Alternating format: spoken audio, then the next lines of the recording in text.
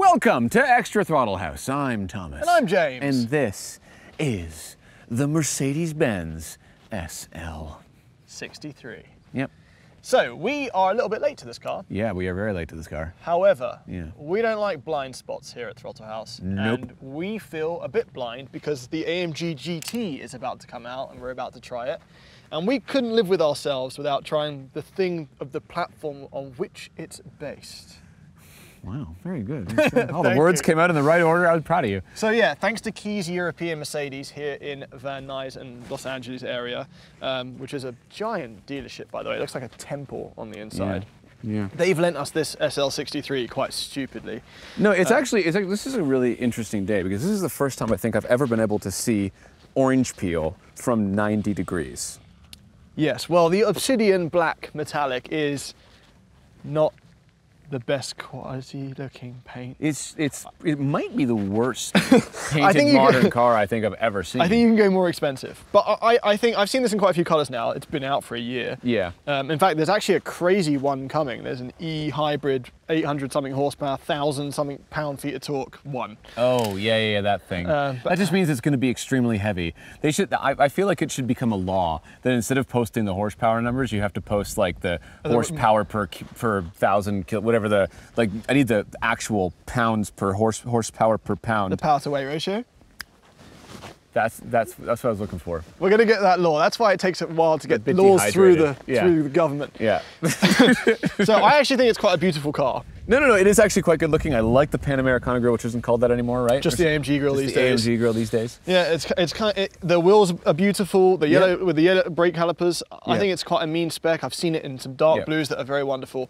I think from a styling perspective, as the 911 competing sort of above Z4 Porsche Boxster, it works as the Merc.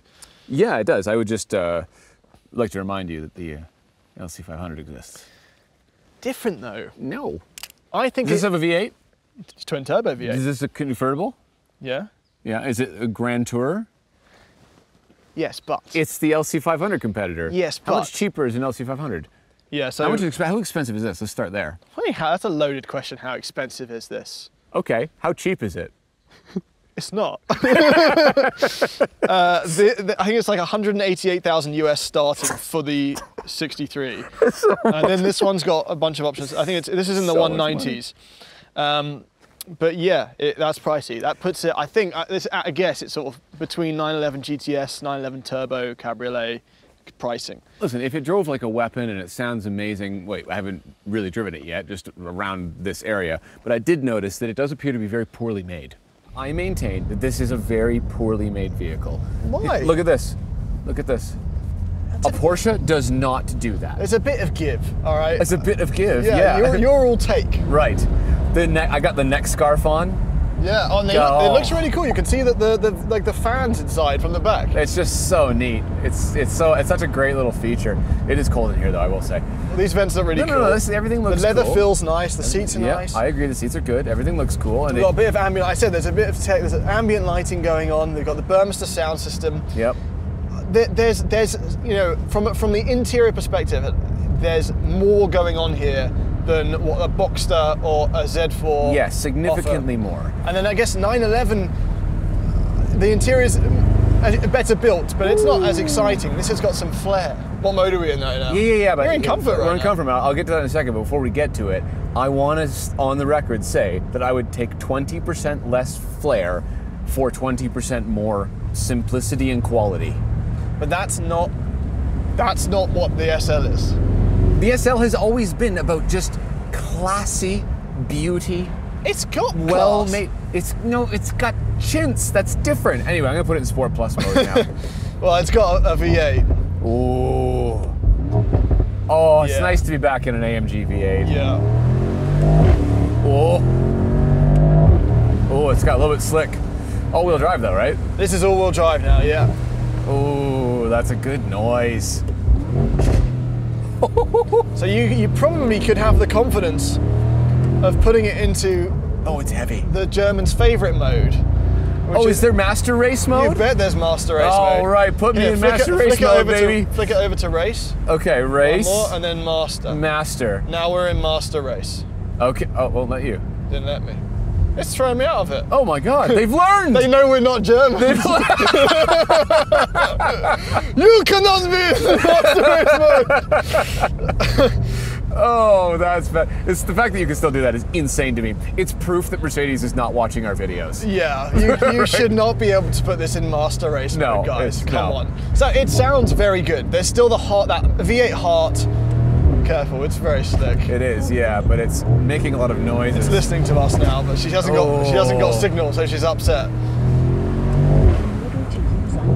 So I've driven this here. I've driven it on Mercedes. Be quiet, please. Just stop talking. I've driven this here. I've driven it on highways. Yeah. There is. So first of all, we have to have a moment's silence for the loss of the GTC and the GTR roads. Now the platform for the AMG GT is done.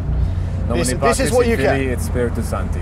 You've only got the SL now and this platform and the GT. So where once there was a decision you could make between SL and GTC, which is a much sportier car, you only have this now. Right. And in many ways it works, right? We already said it looks good. It's very nice inside, very fancy. If you're getting something for the boardwalk, do people use that phrase anymore? The boardwalk? Like down on the boardwalk? Yeah. If you're going downtown and you want to have a nice car, I'm not sure anyone's used that since like the 50s. No, probably not. But this has more presence than a 911. You see 911s everywhere. This looks and feels more special, and it makes noises like that, which a 911 does not. So in that sense, it works. But living with it, there's a weight to it. There's a heaviness. Like, you mean like emotionally, like it was too much money, you paid too much? No, well, it's not that different compared to a 911 Turbo or 911 GTS. You're spending for a fancy V8 convertible. Yeah, no, I know what you're saying. I've noticed this obviously while we're doing this. If you really load it up in the corners, even though it's wet, it pogos a little bit. Like it's fighting its mass. So what I found on the highways and the brakes, stuff, you feel it under brakes. You feel it under braking. Yeah. But on the highways, it was actually smooth. It wasn't pogoing. I found that okay, yeah, you feel that, like. Yeah, here it's a bit all over the place because but generally it was fine. It's the impacts, the crashes. Yeah. Sometimes you're in a car and you go over something and the passenger goes, "What was that?" It's like a little bang. Yeah. And that's normally because you hit something bad. This does it not just to the bad, it does it to the medium hits.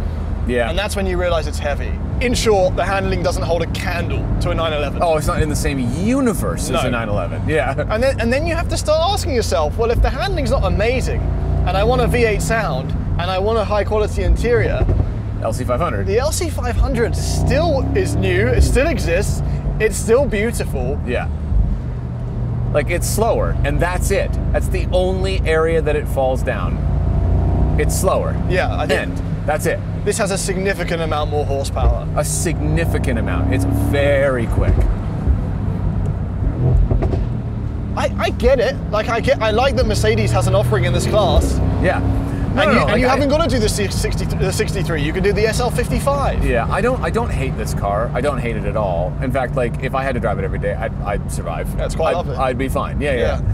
But I have this picture in my head of what the SL could be, and I just don't necessarily like the direction. No, like, it's the GTC. Yeah, I don't want ambient lighting in my vents. Like I don't care. I don't want any of that.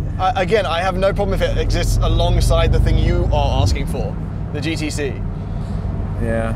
So I think overall as a package this works as a fancy. I got a Mercedes SL. It works. And it is beautiful. But I think once that translates to the GT, Yes. that's where my concern sort of starts to raise. Because that should be a sports car. Yeah. A real sports car. Because if this doesn't hold a candle to a 911 convertible, how can the GT possibly hold a candle to a 911 coupe? Like, yeah. Maybe it can. Maybe they've done magical things. Maybe. Yeah, as it stands, this is, if you like your Mercedes and you think a Lexus is for dentists, which we said it was, there's still the SL. This is also probably for dentists. Yeah, but dentists that will just pull a tooth for fun. Those are my favorite kind. Yeah, give me that molar. Throttle house, extra throttle house. Okay, ready? Are you ready? I'm ready. Oh, you didn't say anything. I'm just upset with you. Oh, okay.